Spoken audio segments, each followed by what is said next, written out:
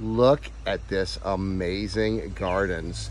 I love this. This is actually a berry cage, a berry garden, so that the birds don't eat the berries. But then the piece de resistance, at least for me, is the decorative water feature. This was a project done by Good Earth Water Gardens 2 years ago.